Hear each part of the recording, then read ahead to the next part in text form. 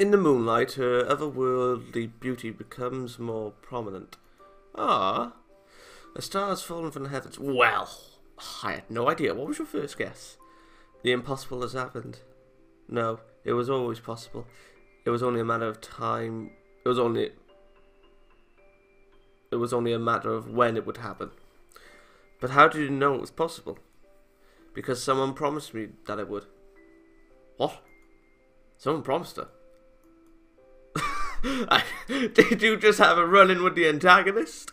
Who might that be, my empress? Who promised you? Someone did. Who? There's no answer to be had here. What does the star mean then? Is it, as the doomsayers speak of on the streets? Is it a herald of the end? The end is nigh! Repent!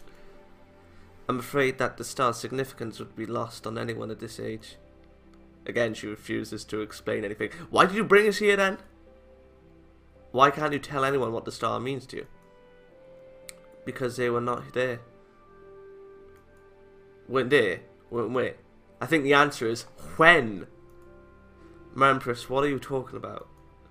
I'm afraid I cannot make you understand. Oh, for crying out loud. There is not anyone else alive who remembers him. Him? Who could she be talking about? Well, that's the point. We don't know. I am the only one left. Oh, I wish you could have been there too. To know the light that once shone on us. There was no need for an empress or an empire then. But look at the world we live in now. Despite how powerful she looked in the council chamber, she now looks very tired. They have believed me to have become lost. That is not entirely untrue. I have been waiting a long time for the stars to fall. Now that it has, I think I can find my way again. I see something very human in here for the first time. The Empress has made herself vulnerable, just for a moment. I can tell you one thing about the star. It means change. Great change. Is it for the better or worse though? Even I can't predict the future. Well, what use are you then? You have all this information, you aren't willing to explain it. So, the only thing you're good for is flaunting those breasts. And terrifying people, so I suppose there's one major thing. All I know is that that star means change. I said that wrong. You were there to hear my request. It all depends on those warriors now. Whoever they may be. So she wasn't asking for us indirectly? Okay. She quietly gazes out the window. Something about her just seems lonely. I would seek the star myself, but I am no fool. Oh, feck. Oh, never mind. If I were to die, what would become the capital? You have seen those men bicker among themselves. Have you ever thought of having an heir? To leave what little we have left in their hands alone, we would be undone. The people need their empress in these times more than ever. Why do you keep them there then? Why not get rid of them? I have thought about it for a long time. Perhaps when I find suitable replacements I'll go through with it.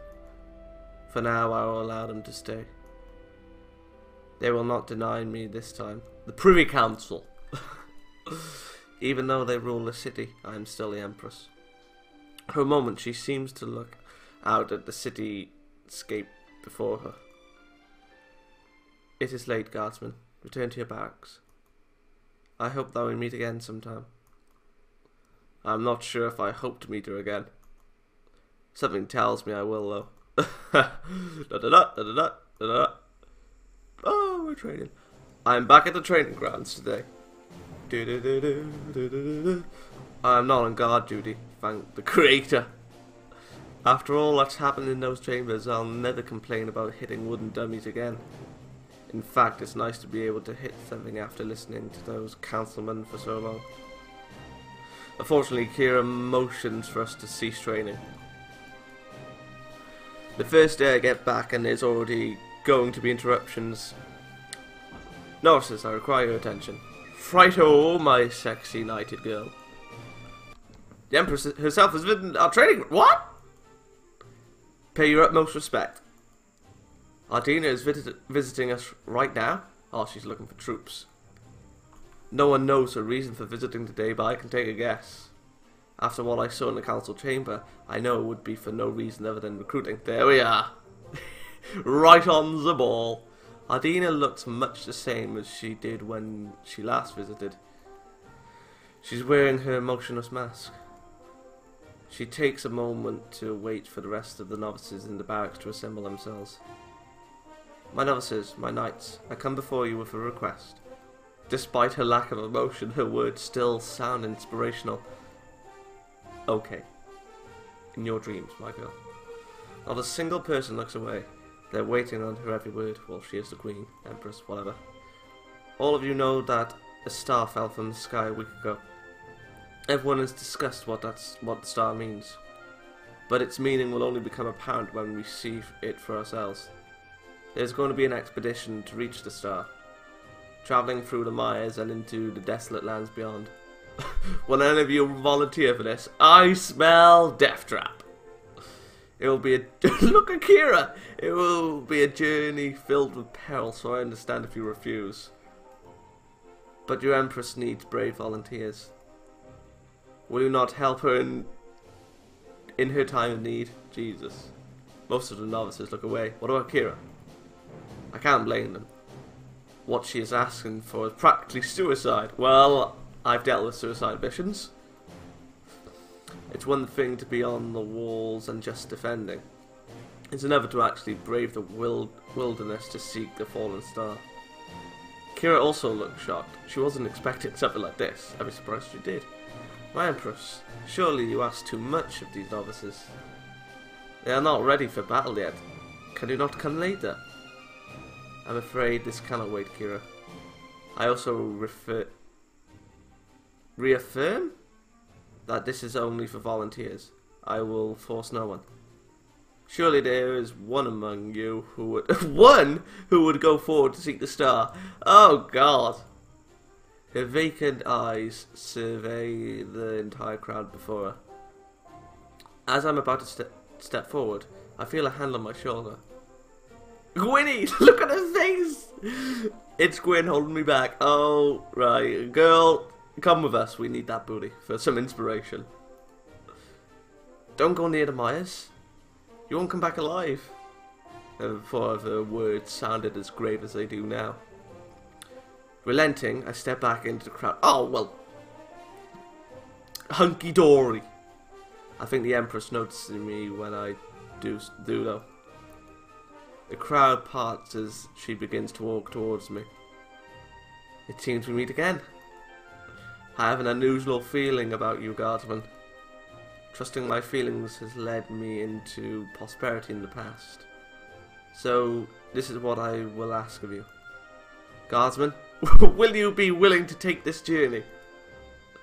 All the other novices gape at me in awe. The Empress herself has requested for Ardena to go on this journey?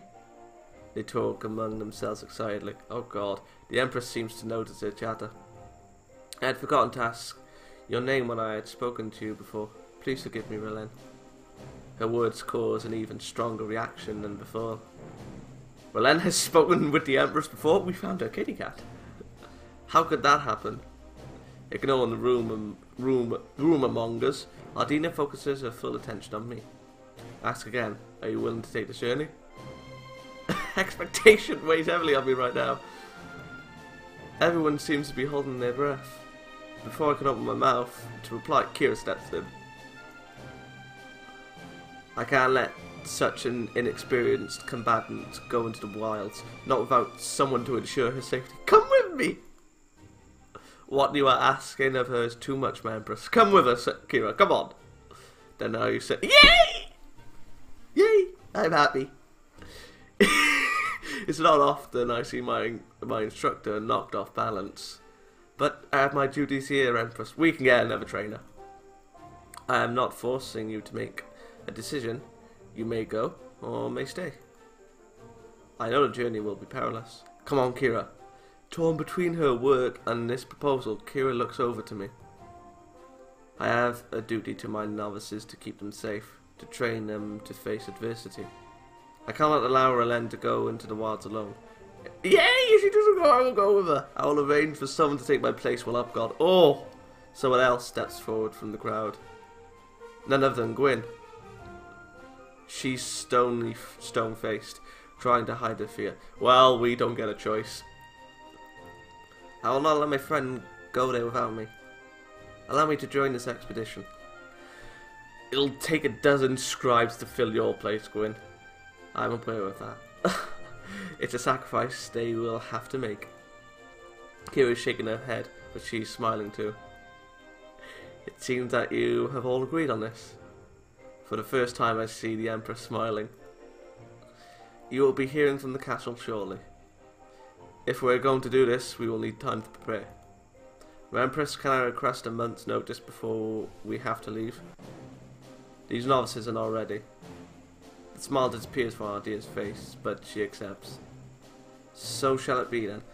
You have a month before you proceed into the wilds. Do your best to prepare. I will ensure that you will have everything you need to seek the star. Well, simply ask for it and it will be provided. Thank you, my Empress. I'll do my best. Well, we better lose our virginity with these three before we go off. We all will. Oh, free some of these girls would be foursome. Wait, yeah. But no, it'd be a foursome. Ardena as well, obviously. Oh, God. I believe in each and every one of you. That concludes my business here. Please continue with your training, novices. No one will think any less of you for refusing. But in the back of her mind, she's just like, thinking, sissies. Though she puts it that way, the novices still seem to be ashamed. Yet they still don't have the courage to step forward. Keep training. Do your Empress proud in your own way. As the Empress leaves, Keira looks at a loss with herself. We've just agreed to a suicidal mission. Oh, look at that face. What face? While you two are brave. Bravery alone isn't going to be enough out there. I think we'll conclude training early today. We'll talk about this later. Keira disappears back into the barracks. All the novices leave the training grounds as soon as she does. Soon, it's only me left. Had she planned for this the entire time? Did she already decide that I was going to go on this journey? Yes! I don't know what to think now. Have I just condemned myself to dying namelessly in the wilderness? Yep. No, I can't think like that. I will be ready for whatever lies out there. If I remember correctly, the star landed north. We're heading north. Wait, if it's landed out there, that means I better not get ahead of myself. Oh, your hometown, or home village. I need to prepare. If that star has landed where I think it has, then I absolutely must make it there. Failure is not an option.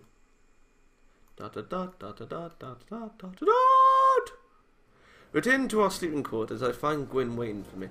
In the new... For a moment, we just stand there, taking in the gravity of what we've done.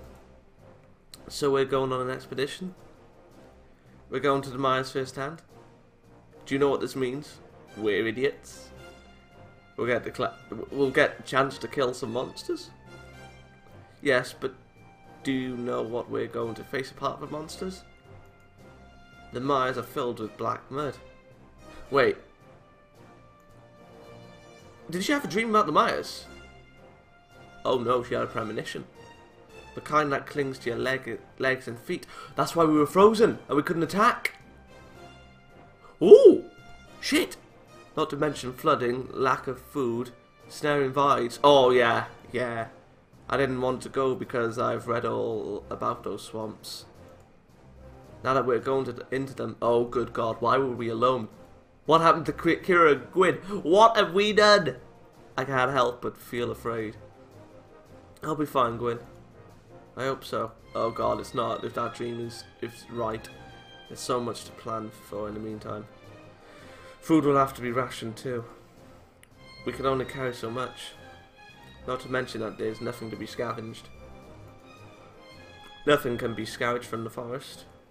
Surely there's something we can forage for out there. We won't really have time to forage.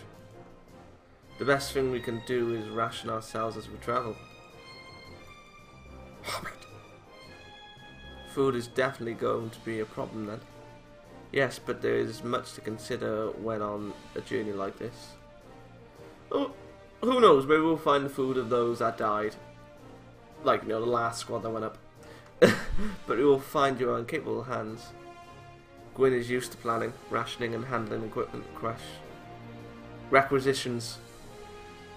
Her years spent as a novice at this barracks has proven invaluable. I'm so glad she chose to come with us. What of you, Gwyn? Do you think you'll be okay out there? My gift will be enough. Your far-seeing will not help you in a fight, so I will protect you. Why do I need to be protected though? Can I not protect myself? I never said you couldn't protect yourself. And I never said that you shouldn't return the favour if I do protect you. Ooh. Oh. Oh. We're going into dangerous lands. If we want to survive, we need to protect each other. Oh. She says that with a smile. She makes a real good point there. I guess I'm too focused on proving my own worthiness. Looking away, Gwyn seems to be lost in thought. I wish I knew why we were seeking that star. But the Empress doesn't wish to tell us. Recalling the events from the council chambers, I can only think that the star must mean something significant. There's a person inside it. The Empress is much older than any of us. What it means to her could be long lost to history. It must be a painful memory of something very personal. Your ability to read others is unusual, Roland. I do not remember you being so insightful with Keira. But now that you mention it, it's fully possible. We all have our memories we do not wish to speak of. Haven't you seen that melancholy look in her eyes, though? Too, rather. It's like she's mourning. Well, once she's lost as many people as she have, I mean, I wouldn't be surprised.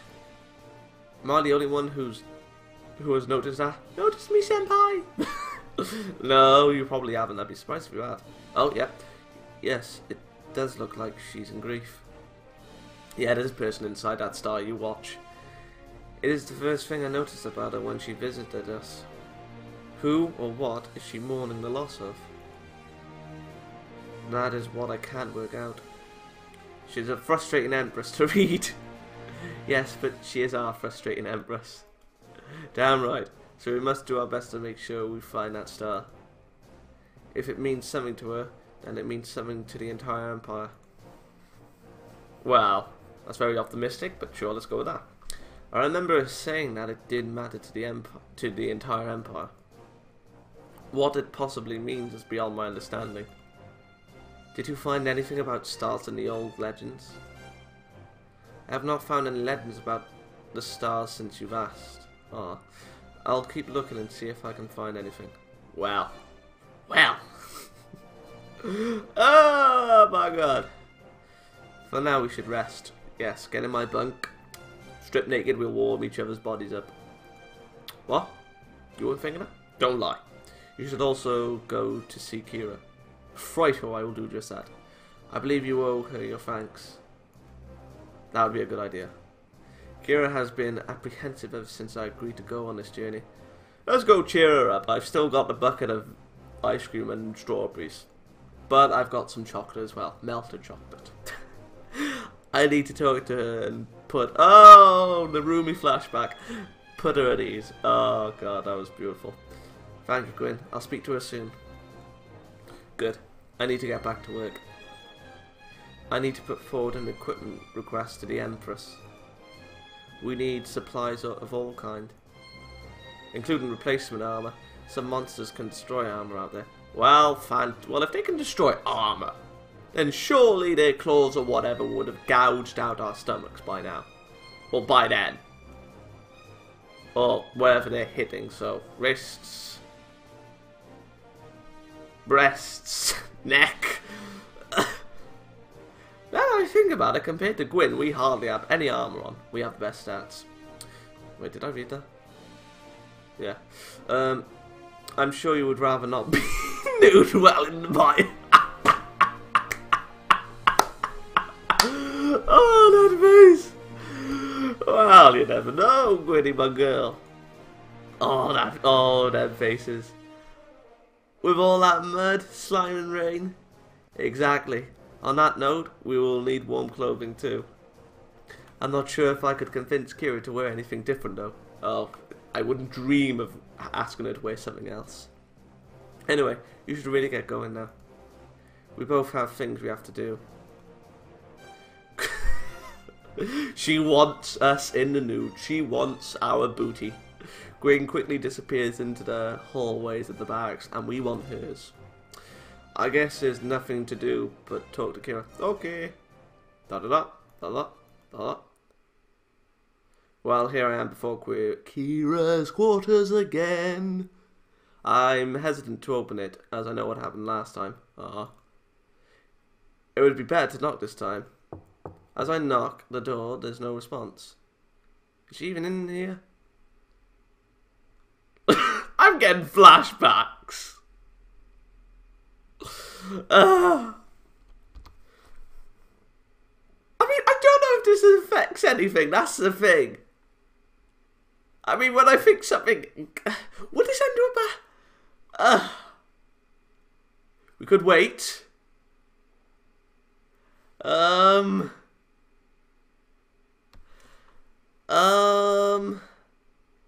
I don't know.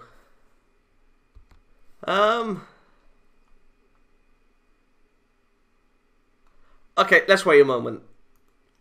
I decide to wait for a moment or two, seeing if she responds. She doesn't. Oh. I decide to open the door. Okay then. Are you kidding me? Are you in here, kid? Oh wow.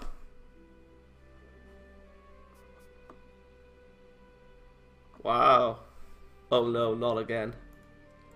Don't tell me that I did it again. Oh, the holy light of Jesus is protecting her. Yep, I did it. Keira's once again in a state of undress. It's just like before, except that she's wearing even less than she was before. No top, no bottom, yet for whatever reason, she has her shoulder pads on. And a cloak of all things. Though this time she has her back to me, so she doesn't have to cover anything with her hands. She doesn't seem to be angry this time either. She looks more lost in thought than anything. I don't think she's even noticed I'm here yet. Keira? Hello? I seem to be coping better this time. At least I learned something from last time. Being able to actually speak is going to help me a lot. Ask her if she has a moment to speak. Do you have a moment to speak, Keira? She hardly turns her head back to me. Head back to look at me while I'm standing in the doorway. Well then? Why are you here?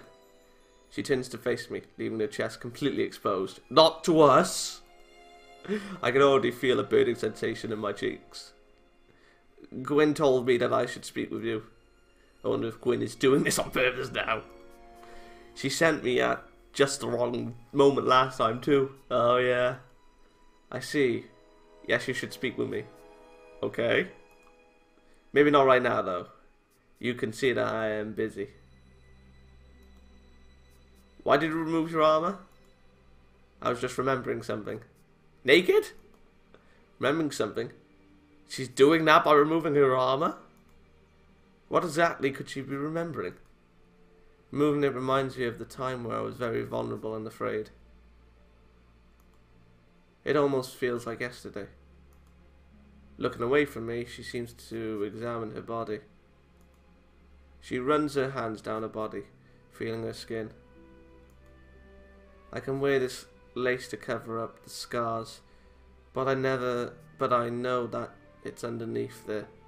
You have scars? I can't ever get away from them. They'll always serve as a reminder of those times. Scars? But the lace doesn't exactly leave much to the yeah, exactly. Even on the front. Unless... I can't see any scars from where I'm standing. Is it going that way? Perhaps she's the only one who can't see those scars. Probably in a figurative sense, yeah. My mind was just like, yeah. That would make a lot of sense. But why is isn't she reacting like she did last time? Whatever she's daydreaming about, it must matter more to her than having her privacy invaded. So, didn't you learn anything from the last time this happened? We knocked. I waited. You never called. You are aware of how angry I was, right? Are you sure you want to tempt my wrath right now? I might just have to push the boulder from now until dawn. Make you, rather. Despite what she's talking about, there's no real threat behind her words. It's like she's just idly musing to herself. She barely recognises that I'm here at all.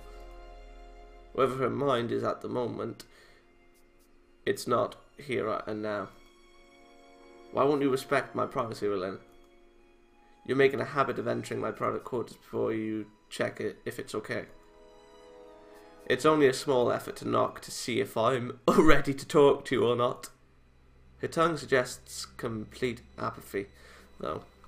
She definitely couldn't be bothered issuing any punishment right now. Whatever she's thinking of, it's obvious that it's something very important to her. I'm not going to be able to speak with her as she is right now. I'm going to have to wait until she's done musing.